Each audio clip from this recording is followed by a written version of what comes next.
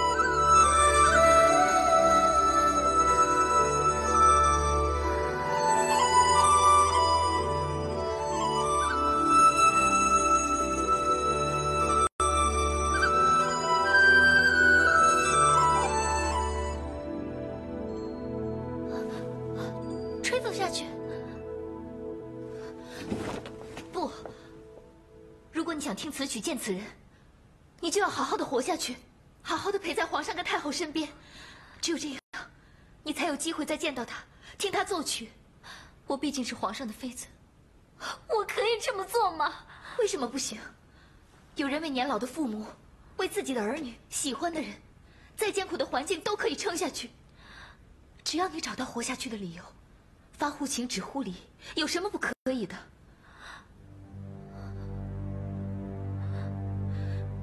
娘娘，你心中的苦，也许只有我知道。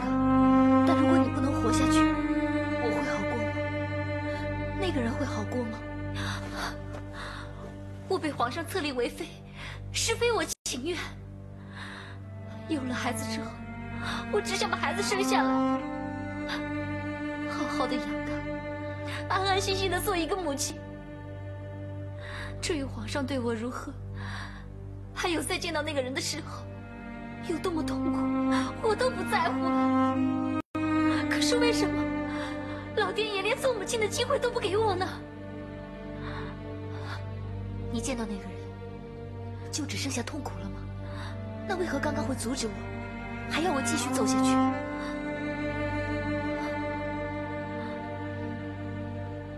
娘娘，把那个人藏在心里。 作为自己活下去的动力，他一定跟我一样，不想看到你把自己逼上绝路。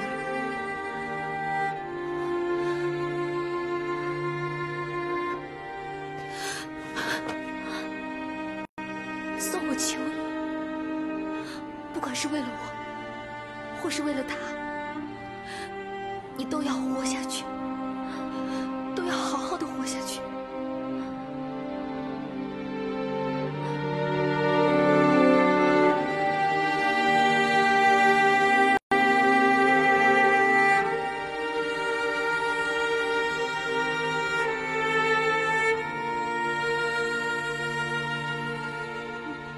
答应我了，那就好，那就好，那就好。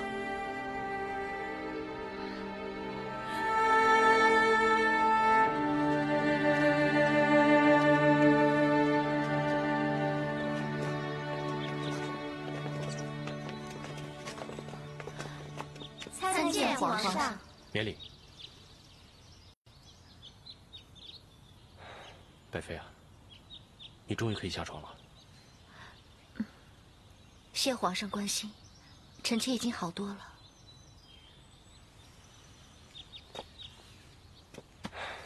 那就好。戴妃，你想上哪儿去？让朕陪你一块儿去吧。臣妾想到凉亭那边，听少长乐弹奏琵琶。皇上日理万机，臣妾不敢有劳皇上相伴。没关系，朕也多日未听乐曲了。这样吧，少长乐，你给朕与娘娘好好演奏一曲。奴婢遵命。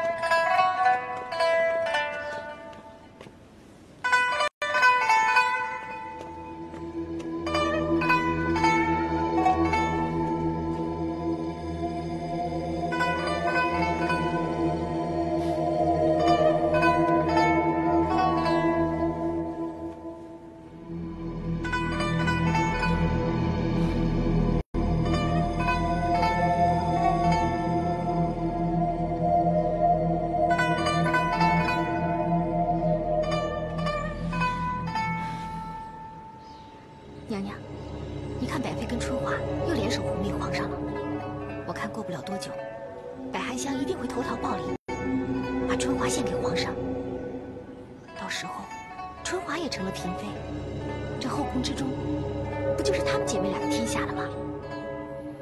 她们想得美，本宫一定不会让她们得逞。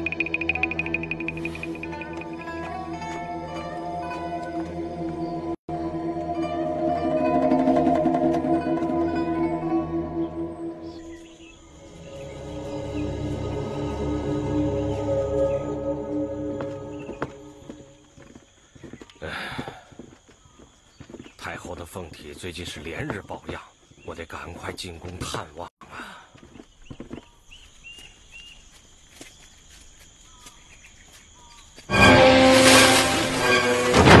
站住！怎么回事？下来！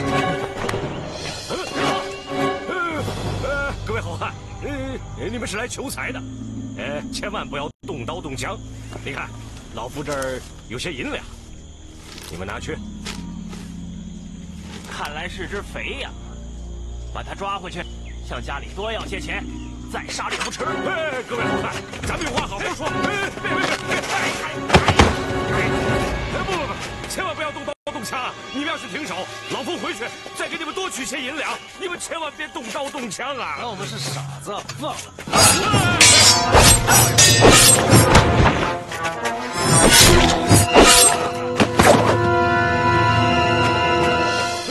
别杀我！别杀我！别怕，别怕。潘大人，袁贤侄，是你呀！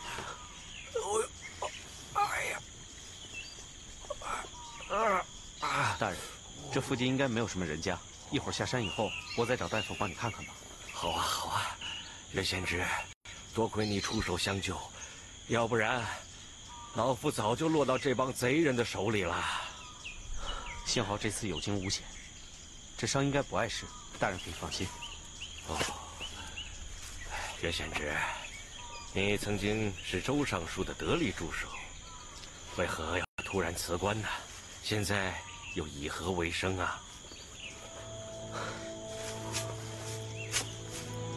李白有云：“人生在世不称意，明朝散发弄扁舟。”在下如今过得 颇为骁勇。贤侄啊，我记得你曾经对我的干女儿青姿关怀备至，你总不会因为我把她送进宫伴君，你就自暴自弃了吧？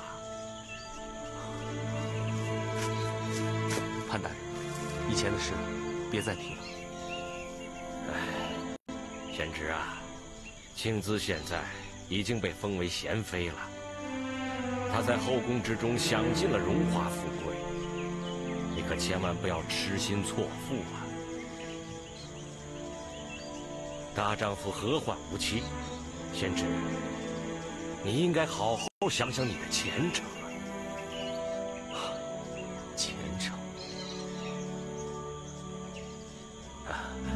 贤侄啊，哎呦，哎呦，哎呀，贤侄啊，我来。我这次啊，进宫要看望我的外甥女钱太后。哎呀，我想把你举荐给她，再由她出面。我想你恢复原职，应该不是什么大事。谢大人美意啊，贤侄，你看，老夫一人难以回宫，你就陪老夫走一趟。或许贤侄再次踏上繁华之路，将来定会前程似锦呐。这……再说，贤侄就算你不想再当官了，你就当是送佛送到西，陪老夫走一程吧。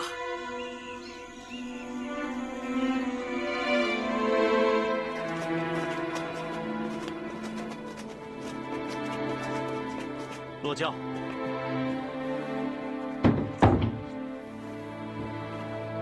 潘大人，请。哟，潘大人，您的腿怎么了？哎，别提了，这次啊，真是险象环生啊！哦，对了，何公公，这位袁公子是钱太后的远房亲戚，我想太后见了他一定会很开心的，所以呢，我先带他去见太后。之后再拿手谕补办手续，你看可以吗？好，没问题。潘大人请。啊，谢谢了。走，请。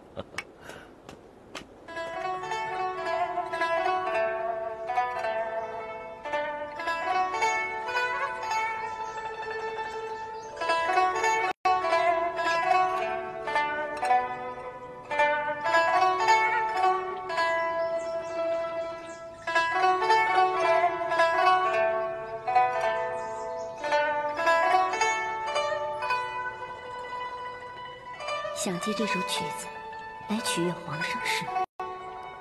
今天就让你好好弹给本宫听。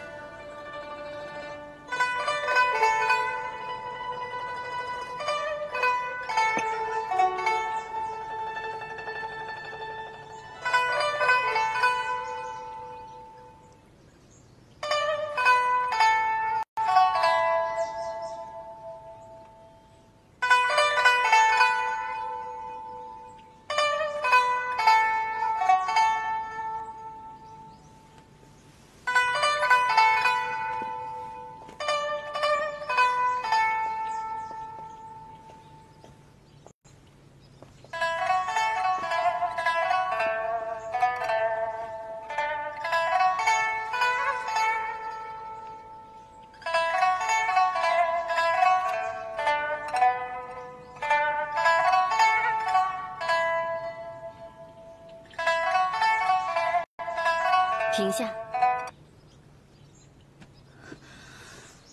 不知此曲有何不当，请贤妃娘娘指正。有何不当？你做掌乐的，还反问本宫这个外行人？奴婢不敢，请贤妃娘娘赐教。昨天少掌乐在御园为皇上百宸妃献曲时，奴婢和娘娘刚好经过，觉得此曲非常动听，所以今天才传召你们进殿来弹奏。怎料合奏之时还可以，一到少掌乐独奏，却和昨天的相比，相去甚远呢。奴婢也是如常弹奏，并未失音走调，还请灵长医能够直言。娘娘，不知少掌乐是真不知道还是假不知道，奴婢该直言了。既然他那么装模作样，你直说又何妨？是。昨日你在御园为皇上百宸妃献曲时，那股骚气、妖媚之态哪里去了？你想借百宸妃的关系，靠奏乐妩媚皇上，恐怕没那么容易。贤妃娘娘，奴婢一向尊礼自重，绝无越礼之意。昨日本是为百妃一人演奏，没想到皇上巧遇，皇上为陪百妃，才一同听曲。奴婢从来都没有亲近皇上之心。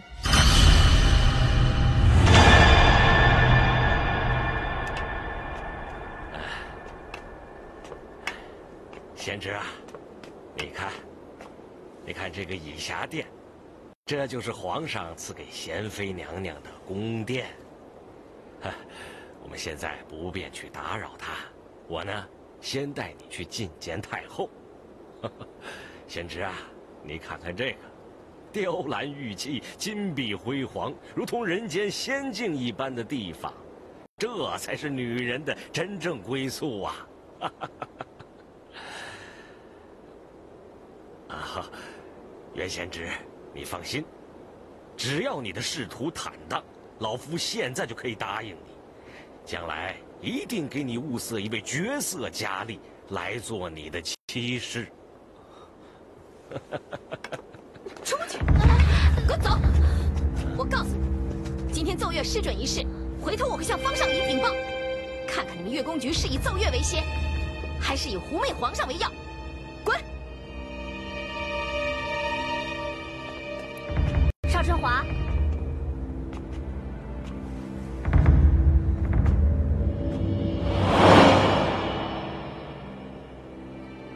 娘娘有何吩咐？你给本宫听好了，如你还敢借故接近皇上，本宫让你以后没有好日子过。给我滚！是。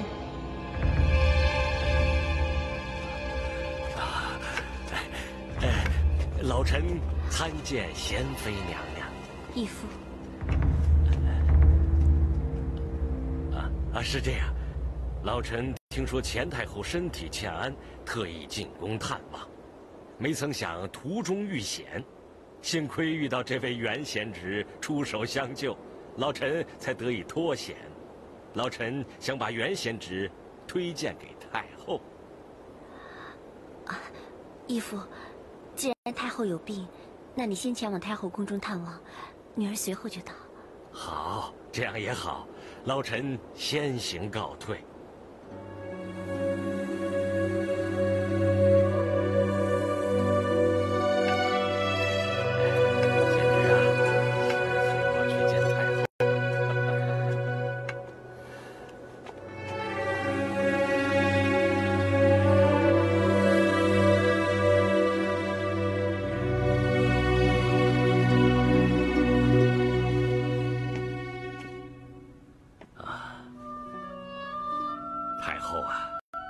您乃万金之躯，一定要保养好身体啊！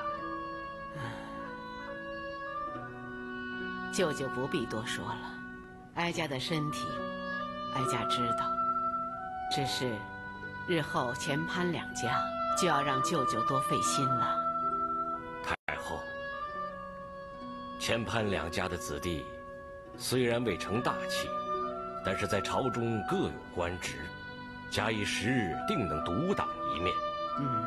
更何况现在宫中还有贤妃娘娘在，太后您不必为此忧心。养好身体，才是最重要的。舅舅这么说，哀家就放心了。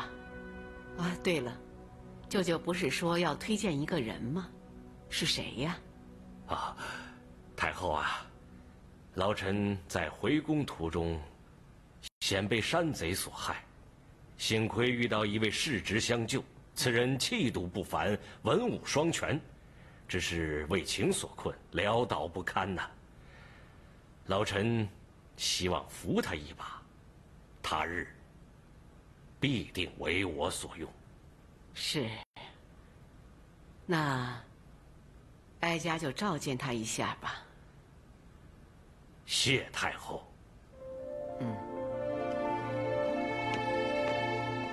草民元放参见钱太后，愿太后凤体早日康复。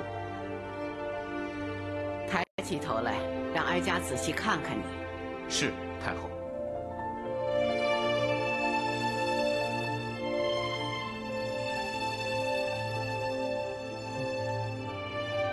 果然是一表人才。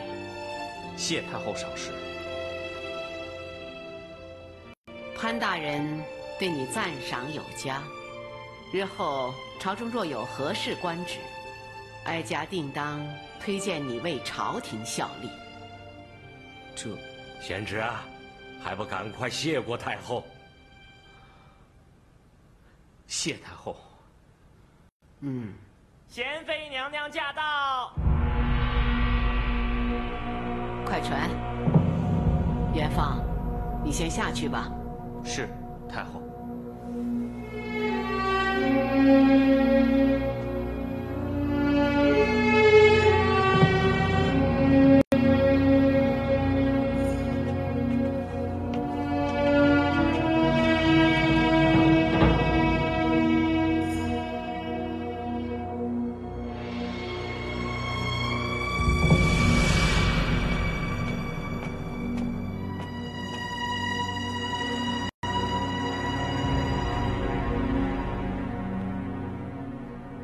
这个男人是什么人啊？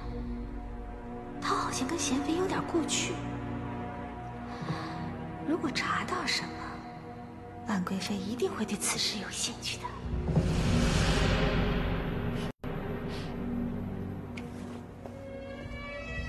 臣妾参见太后。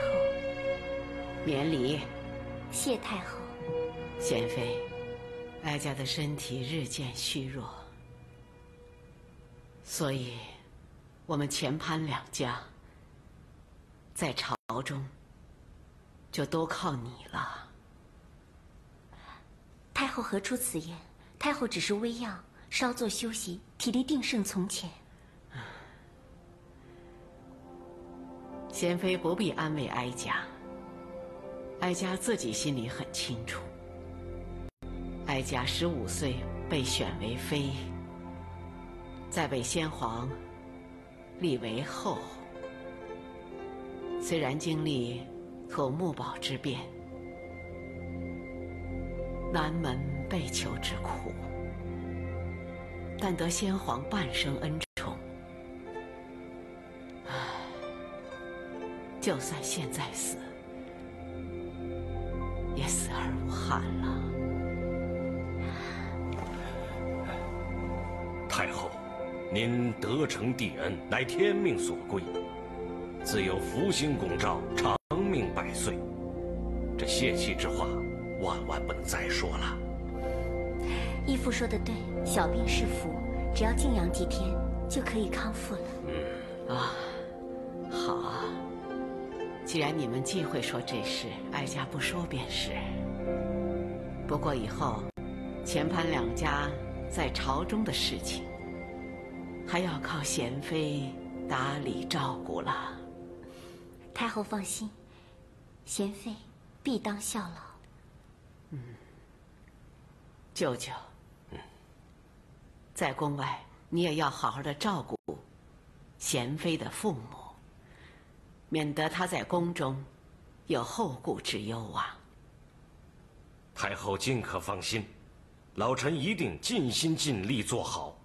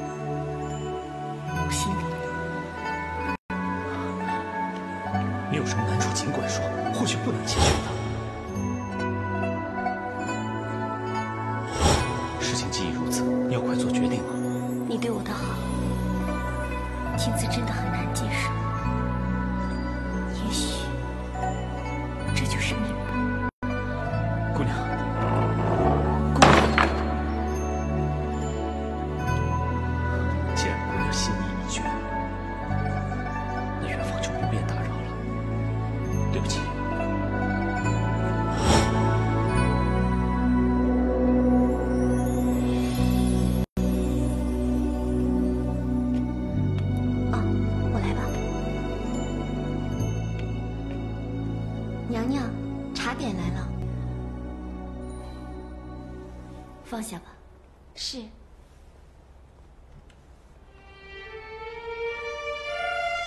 邵春华，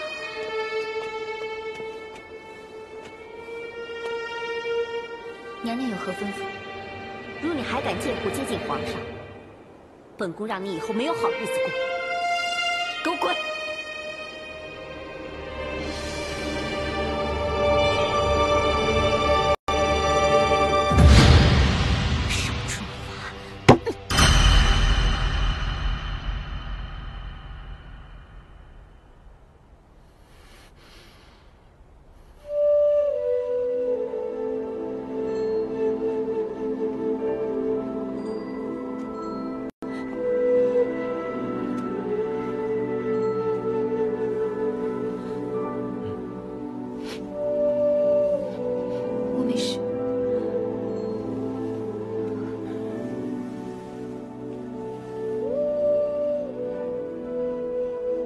贤妃羞辱你的事情，我听说了。他对你有成见，什么难听的话都能说得出来。你也别难过了，你越是难过，他就越是高兴。扪心自问，我对他有的就是感情，还有关怀。我真的不知道他为什么会这么怨恨我。这个世上的事情就是这样，很多都是没有答案的。不过你只要做到自己问心无愧就好了。我也是这么想的。不过这一次，他的话真的太难听了。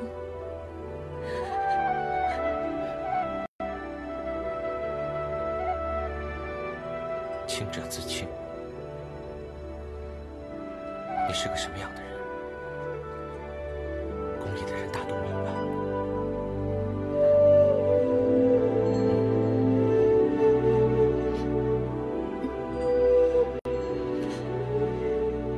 少掌月，少掌月，少掌月。杨月宫，我在这儿呢。少掌月，你没事吧？我没事。贤妃无理取闹的事情，我们大家都知道了，也很为你不值。你别难过了，方上以阴司月会分清黑白，不会为难你的。谢谢你们的关心，我真的没事了。你们快去忙吧。那就好，我们去找乐谱了。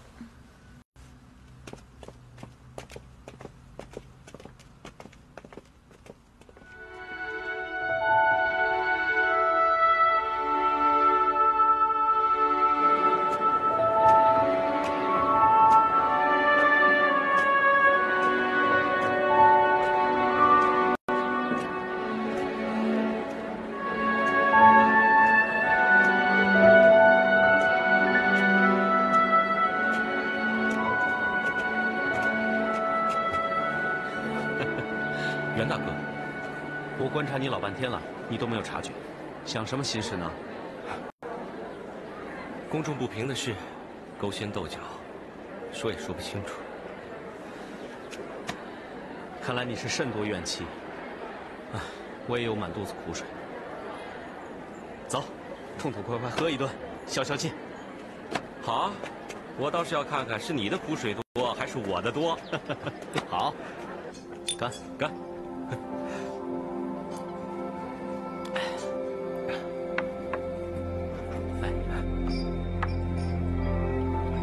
袁大哥，多日不见，你到哪儿去了？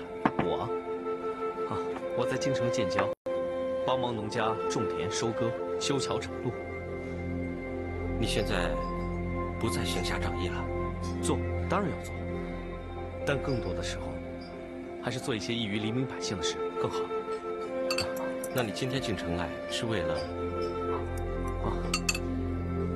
前几日我在路上碰巧救了潘大人，他一定要带我进皇宫面见太后。本以为在宫中可以见到自己一点喜欢的女人。啊，袁大哥在宫中有自己喜欢的女人？她是谁？不知道我有没有见过？唉，见没见过都已经不重要了，重要的是，原本清纯的女子，怎么会变成今天这个样子？没有想到啊！那她到底是谁呀？潘大人的干女儿，青姿。贤妃娘娘。袁大哥和贤妃还有过感情？是好感罢了。但今天见她在宫中如此辱骂宫女，我既为她难过，又怪她自责。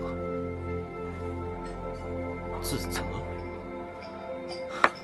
自责当初要是能说服她，没有进宫，她绝对不会变成今天这个样子。在宫里，她一定是遇到了很多不快的事，也受了不少委屈，才会变成如此的毒汉。是啊，后宫女人复杂，后宫女人的心更复杂，不然无法生存。看来，你已经很了解宫中那些事了。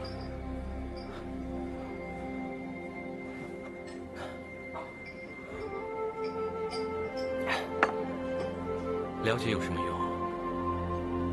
你想得到的，肯定是得不到。一切以皇上为先。难道你在宫中也有自己心仪的女人？不知道，只是自己心意罢了。少年时，以为自己有才智，有抱负，以后能为国为民做点事。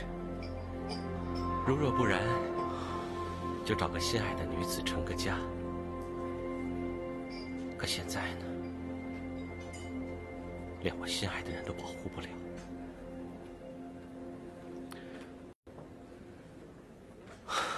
来，别想太多了。为了两个有心无力的男人，干一杯！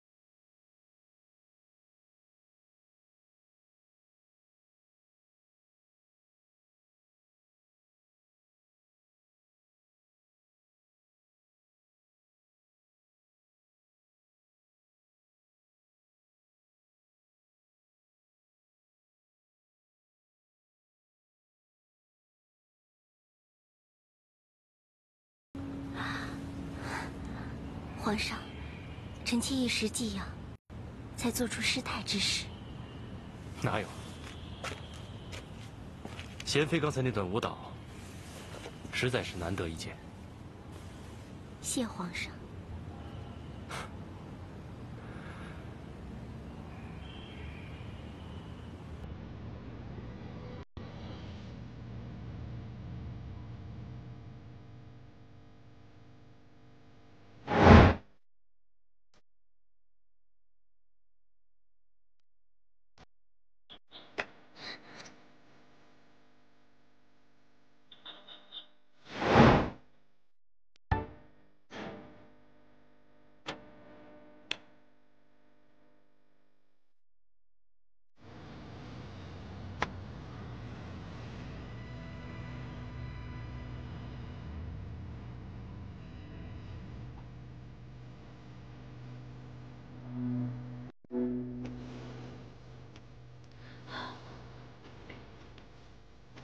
禀告贵妃娘娘，皇上已移驾到贤妃宫中。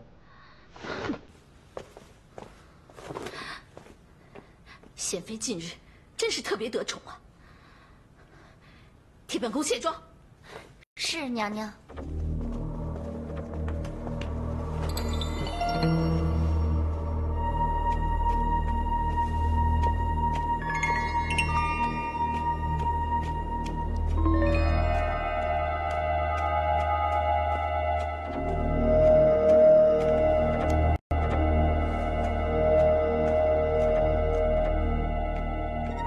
娘娘，妻巧求见。传。是。请。奴婢妻巧参见贵妃娘娘。免礼。有什么事啊？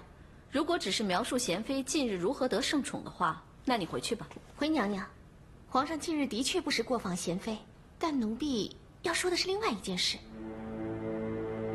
什么事？娘娘，前些天潘大人带一男子进宫觐见前太后，曾与贤妃碰面。自此贤妃心神不定，依奴婢看来，此人与贤妃应该是旧相识，关系极不简单。真有此事？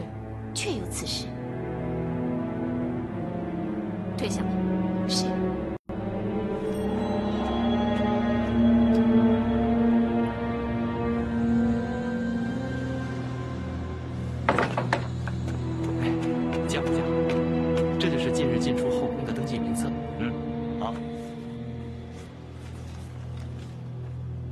好，等场宫过目以后，我会命人拿回来。啊，不打紧，不打紧，请场宫慢慢查阅吧。嗯，走。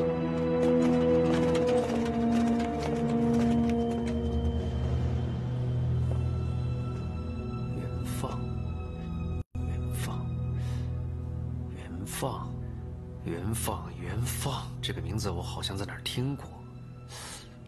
元放，长公，我们有一次去城郊搜捕一人，不是在杨勇家中看见了一个喝酒喝到半死的人吗？我记得了，那个人的名字就叫元放。哎，就是他！快叫杨勇过来，我有事要问他。是。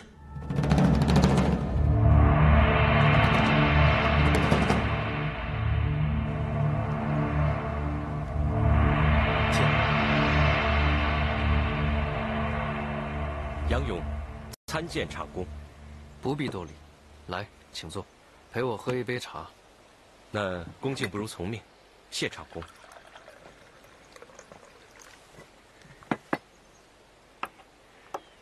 杨勇敬茶。嗯。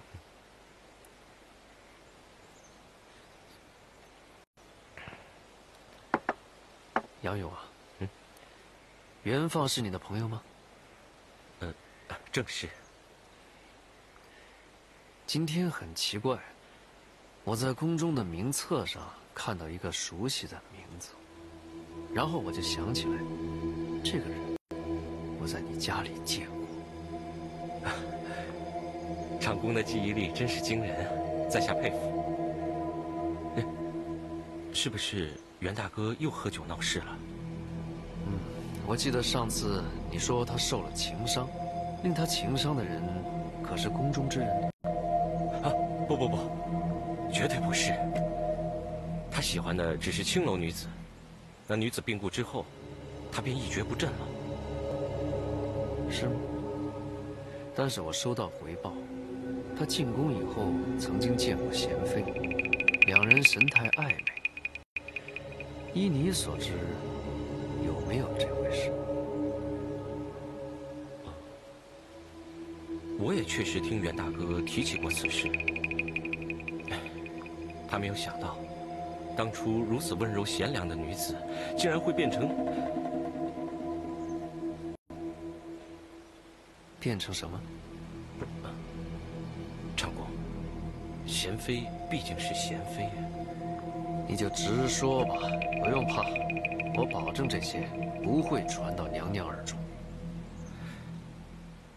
他说他竟然变得如此妒汗，实在是令人难以想象啊。是吗？其实，袁大哥跟潘大人乃为世交。之前他在潘府也曾见过娴妃娘娘。没想到几年之后，在宫中见到她的时候，她正在辱骂月宫，那情景真是……他说，如果当时有个地洞，他宁可钻到洞里面，也不愿与她相见。